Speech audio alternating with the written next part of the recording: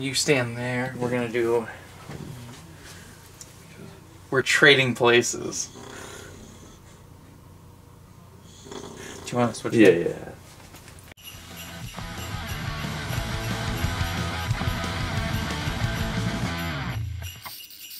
Hey guys, Lifestyle here. And I'm Matt Tracy. Punk Rock Blues. It's day 9. Wait, is this time? Yes, it's day 9. Day 9. Day 9. That's tomorrow. What? It's tomorrow. We really gotta catch up. Yeah, that's what I'm saying. That's why we gotta do it. Day 9. Day 9. You know that song? No, but I do know the song where it's like, Day 9? Tech 9? That's the one that's like, hey yeah, day 9, and we're watching Trading Places with Dan Aykroyd, Eddie Murphy, and Denham Elliott. Yeah. Also Jamie Lee Curtis. I just want to get Denham his name in there because he's my favorite actor out of this whole thing. You said that. Yeah, he was fucking fantastic. Oh, they even put that on the back. Wow, that's crazy. So weird. Yeah. What's the story? You want me to take it? Yeah. Well, first, let's do the background. Okay. So it's from 1983. Yeah. I was a little surprised it's so early. That was 86. It's his second movie ever. Eddie Murphy's. Oh. Sorry, I didn't say his name. It's Eddie Murphy's second role ever. You said that earlier. I thought you meant Jim Belushi. No, sorry. Yeah, he went from 48 Hours and then this. And then he did a movie called, I can't remember. I'd never heard of it before. It's like Make Benefit or something like that, or Benefit Defense, something like that. It's got him and Dudley Moore. But then immediately after that, he was in Beverly Hills Cop. So it's like, it was just, and then after, his career. One of his best. Yes. Then Dan Aykroyd, he was already famous. Yeah. But then, so you want me to take the story? Yeah, take the story. Alright, so basically, it's about Winthorpe, that's Dan Aykroyd, and he's a rich, successful man. He works as a stockbroker or some shit like that. And he works with Mortimer and Randolph Duke, and they are two rich, old, crusty men, and they make... the good old boys. They mean some harm. And they make a wager for the usual.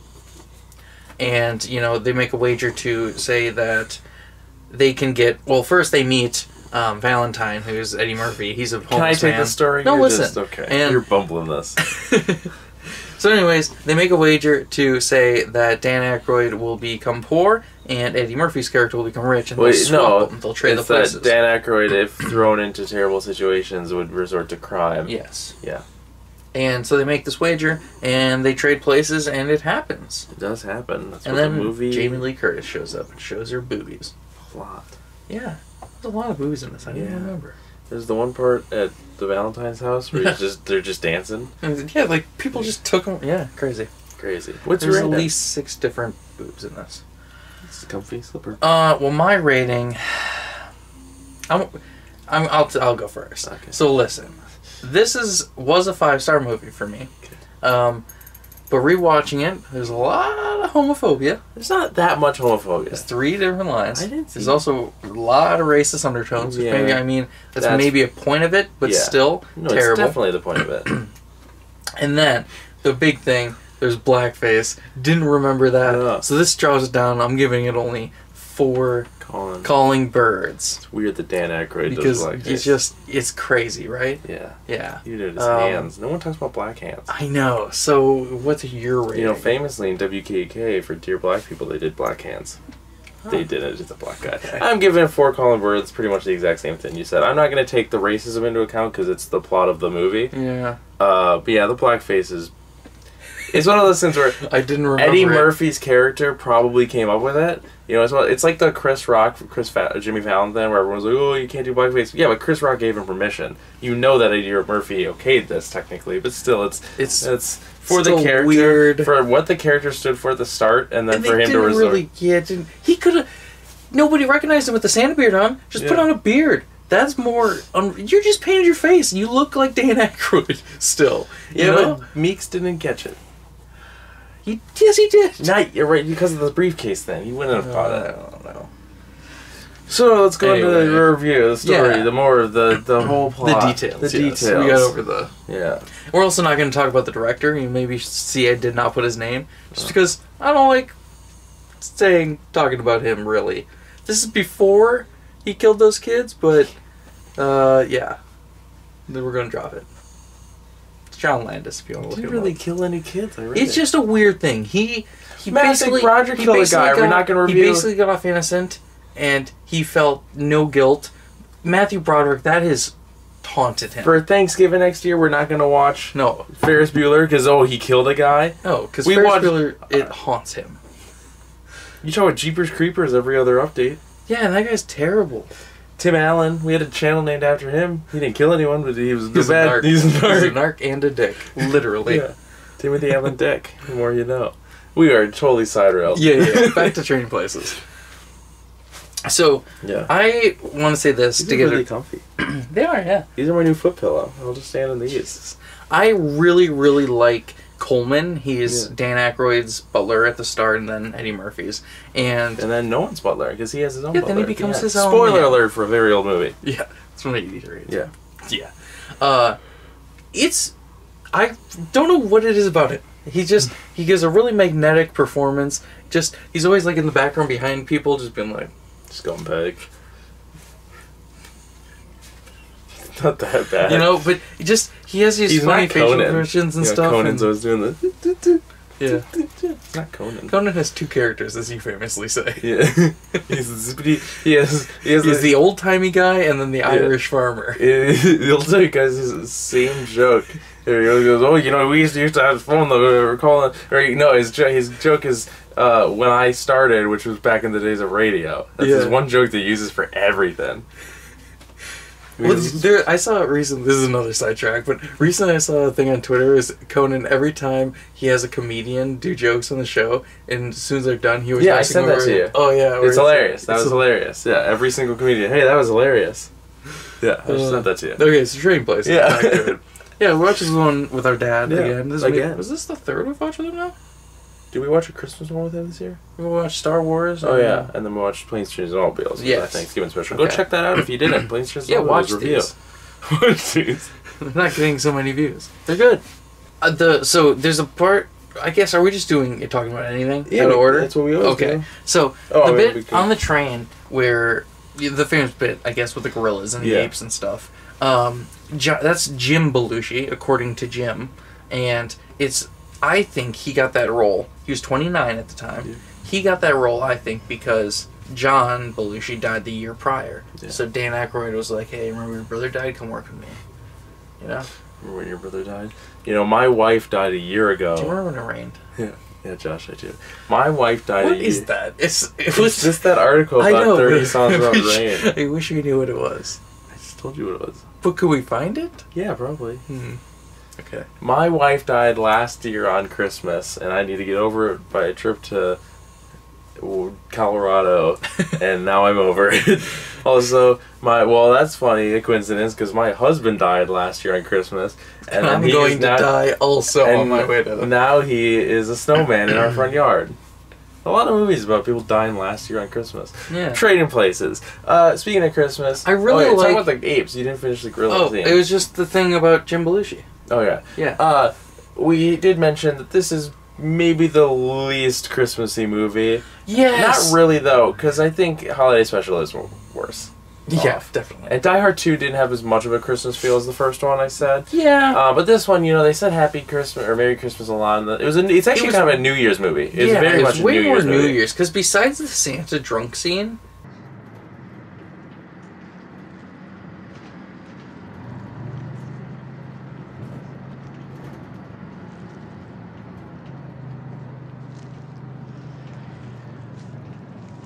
It really doesn't Jamie play Lee into Curtis it. has a Christmas tree, and she has the sign up right when they walk in, and, Yes. I always think about the famous bit at the start where Eddie Murphy has no legs. I really like that. I was just about to say this that. This is the movie. I'm going to call this out, and I think it's true. Yeah. This might be the movie where there are no bad cops. I like every single cop in this movie. Maybe the Angel Dust guy's a little weird, but I like every single performance of every cop.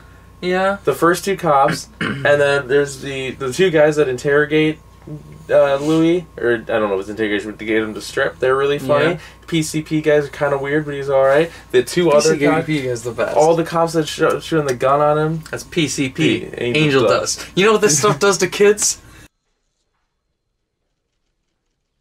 That's PCP. Phencyclidine. Angel dust. You ever seen what this stuff does to kids? I liked every single cop in this movie. Yeah. The 80s version of Corey and Trevor from Trailer Park Boys are... Yeah, I love those two guys. The two baggage handlers. Oh, man. I mean, if you watch Trailer Park so Boys, good. watch this. I mean, they have nothing in common, but they are Corey and Trevor. They're so good in this.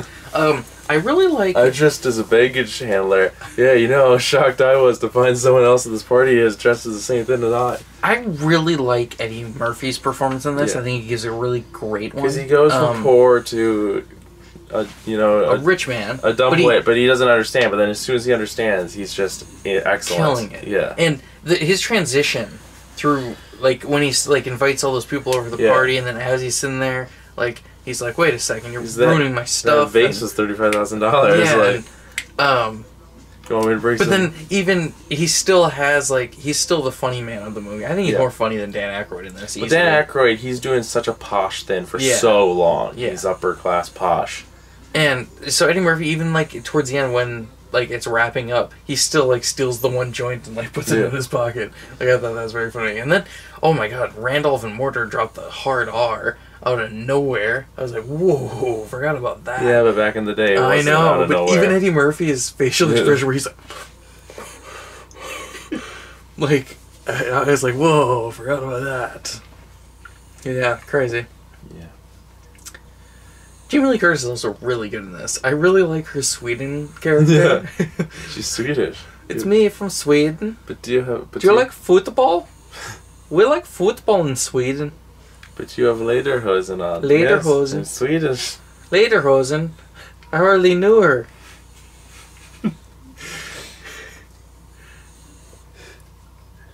Okay, I can make that better. Okay. Lederhosen. I hardly knew her hosen. Leave that whole silent gap in. There's a scene, to sidetrack again, in a video I was in for Boston, where Boston says, tell my lawyer, or I wanted to give everything to my cat, call my lawyer. And I go, lawyer? I hardly knew her. Listen, a Potato Factory? Not Potato Factory, sorry. Quest for the... No, that's How to Make Slime. I play a male prostitute. Weird. Yeah. We don't say I'm a male prostitute, but I like to envision that I'm a prostitute. I'm actually an epic gamer, but I'm a male prostitute at nighttime. It was the first video we shot with this camera because it's night vision. The video's in night vision. It's not very good, but I like my part. I actually skip his part because I don't like it. It's just how to make slime, and then he tries to kill me with it, but it bounces back and ricochets. Is that the one I was in? No. Okay. You're in the Toby Cool videos. Yeah. This is just me. I play like Epic Gamer 69 Quest. Yeah. You want to see those? I don't know Pivotal what his channel Spectacular something right now. I thought it was Heckin' Media. Pivotal. No, he changed it to the Spectacular Pivotal something. I remember when we changed from my sandwich to the Punk Rock Blues. Google was like, "Don't change your account too often." Because they will ban you. Well, you can only change it a couple times. He's changed it like a dozen. They're not good. They're getting worse.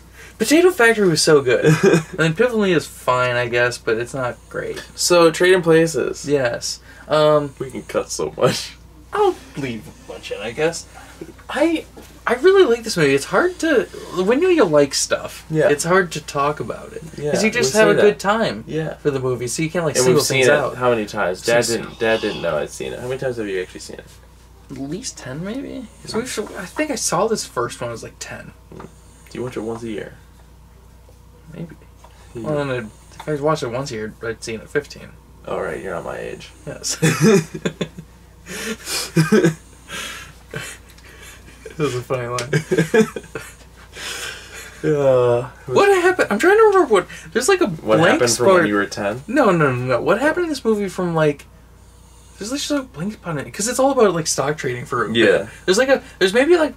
I'd say maybe like a half hour where it's just kind of about like Valentine and stocks. Yeah, and it's kind of just boring. I said the one part where I was like, it's not boring, but you know what I mean. Like, it's hard to remember this for the first time. You don't ever think Dan Aykroyd's coming back. There's one scene that goes on for about a half an hour, and it's just It's just Eddie Murphy. It's strange that Dan Aykroyd got first billed, but he is kind of the. I mean, he was a bigger star at the time. Yeah, plus he's also kind of like you can tell his character is the main character. I think it's weird that Jamie Lee Curtis doesn't get billing on the cover.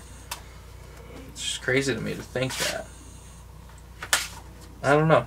It's old. It's a good movie, though. I'm gonna bring it up because it's still sitting with me. But the train scene, and it's such a long scene, and it's a great scene. Yes, talk about They say that Beeks has to get on the train from Washington, D.C. to go to Philadelphia. Beeks. Clarence Beeks. Clarence Beeks. He has to get on the plane from Washington, D.C., where he is. Who's the principal from the Breakfast Club, if you're wondering. He's also in Die Hard. Yeah, he is. But he has to get on the train. Remember him in that. He has to get the train on Washington, D.C., and he has to go to Philadelphia to hand over. In last year when we were watching Die Hard, I think in the video we were talking about the one cop, and I was like, he's the principal from Die Hard, or from the Breakfast Club. I think I mentioned that. So then he has to hand over the crop reports 2 days early to Duke and Duke. Okay. But Eddie Murphy, Dan Aykroyd, Jamie Lee Curtis, and the other guy, yes, they all get on the train to meet with Beeks in disguise. So that means that they went to Washington, D.C. and bought disguises. No, and got on the train. They're in Philadelphia, yes, but they needed a rendezvous and meet him. So they had to go to D.C. to get on the train. I never with him. thought about that. I said that. I was sitting there talking to Dad about it for 5 minutes. I'm like, why is no one thinking about this? They drove or took a train. It's very. They could have just taken the train to D.C. They could have just got a round trip. Yeah. But then the party didn't start till D.C., I guess. So they would have had to deal with that party the whole... How long's that train ride? Amazon. How long is a train ride from Washington, D.C. to Philadelphia? The flight time between Washington, D.C. and Philadelphia is approximately 1 hour. Alright, it's like 3 hours. Okay. So that was like a 6-hour trip they wasted. Huh. Who cares? Also, Beeks, before that... It was the 80s. It was new to everyone. Beeks, don't steal my line. Beeks also says that they're gonna meet at like 2100, and their point of penetration is 2100, but they have to meet. It is a weird line. Yeah. Fuck off. Then they have to meet at 2400. What's he doing in those 3 hours? Or is that? That's the train. That's the train. He got on at 2100. That was so then, right. So then they got on at what? 1800. I guess. God, what a day. Yeah. What a movie. It's really good. It's pretty good. It's one of those movies where you see Dan Aykroyd goes through hell, but you know, oh, it gets so much better for him. Yeah. Because he only loses, technically, he loses like a week of his life. He has a very bad week. Yeah. Well, no, it's a few months, because it starts around Thanksgiving. No, they say that. No. Right at the start, when he's in the jail cell, when Eddie Murphy's in jail cell. It's past Thanksgiving. No, the guy says... The one guy, when he's picking him, he's like, you're going to talk of this jive this close to Thanksgiving? No, I'm pretty sure it's because it's very Christmassy. No, at the start... I think it's right after Thanksgiving. At the start, it's right before Thanksgiving. And then it continues through there. I don't think so. Yeah. They bail him out. It's a few months. And it's then, a couple months. It's not. It is. They bail him out, and then like 2 days later it's Christmas, because he wakes up on Christmas Day and he's like, oh, it's all a dream. He wouldn't be dreaming for a month. No, that's a few weeks or months. He could not have had... If it was a dream, it wasn't a dream. We should say that it is real life. He wakes up and thinks it's a dream. He would not have think a month went by and his face would still hurt and stuff because he was bruised. It's within the course of a week. It is not a month. It's a couple months. It is not a couple months. It is. No. Ooh, going for broke. I was gonna say, I really think what the finale of this movie is. Well, it's pure chaos. I was saying that, but it's just the item that they buy and sell is just kind of like the answer to a trivia question. Concentrated orange juice. Yeah. It's like, if you're not a fan of this movie, you would never know that. If we weren't doing a video on it, if I just watched it, I wouldn't remember that. You wouldn't? No. I don't think you could. COJ. I think you couldn't have asked me what did they screw them on. I maybe could have got it, but it's frozen concentrated orange juice. Well, I know it's just I wouldn't have gotten the frozen concentrated. Pork bellies. I know it's for sure orange juice, though. This is the outro. It's the part where we do the outro. Like this video, give it a thumbs up if you enjoyed. It really helps the channel out a lot.